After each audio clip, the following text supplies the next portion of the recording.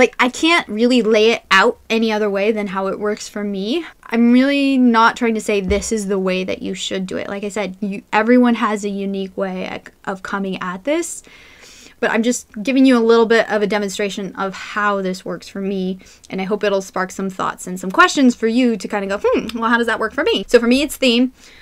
I'll talk about it with my family and my friends. It'll be a question. I'll read about it. I'll be journaling about it, talking about it. Like I said, I put value on that time that I spend doing those things so that I'm not feeling like, oh, I'm not writing. Oh, I'm not writing. I'm not getting anything done. I put value on that time to do those things. Out of the theme, I get a character web, which is how the different characters in my story stand for different angles on my theme. So this would be like four-corner opposition is John Truby's way of doing this. I've seen few other ways of character webbing, but it's not my protagonist's character arc.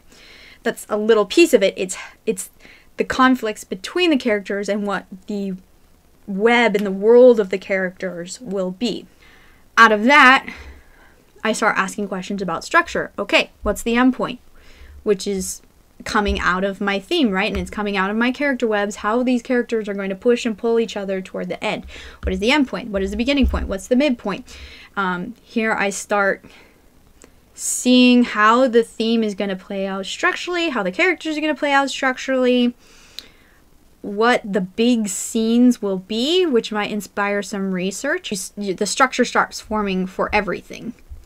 After the structure, which is the big picture pieces in place, you get even more ordered and even more specific on the genre. What are the tropes of the genre? What are the plot beats of this particular genre that I need to hit to satisfy my audience? Becoming more and more specific, and then it's after that that I flesh out the characters. And for me, fleshing out the characters is like character tactics, character motivations. Why do they get angry? What things make them angry? What things make them sad?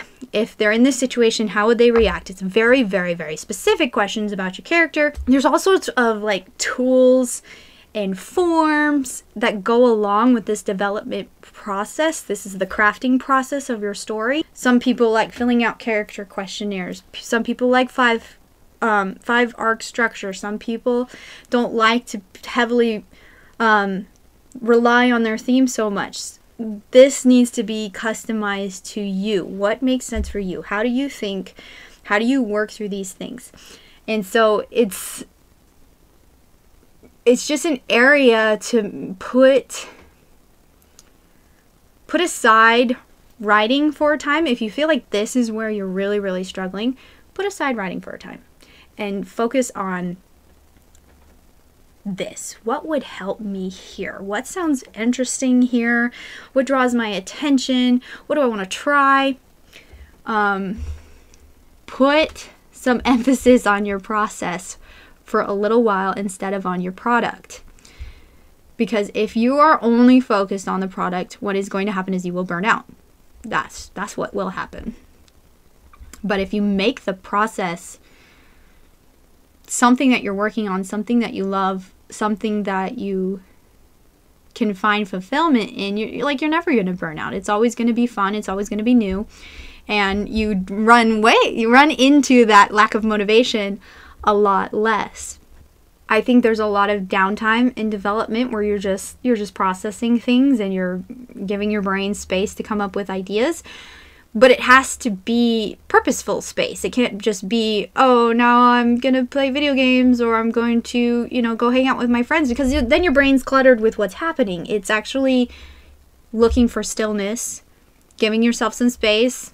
People journal, people work out, people, anything that's not mentally going to crowd your brain. Development is about bringing order to your thoughts, and reflecting is about opening yourself up to new ideas and new thoughts.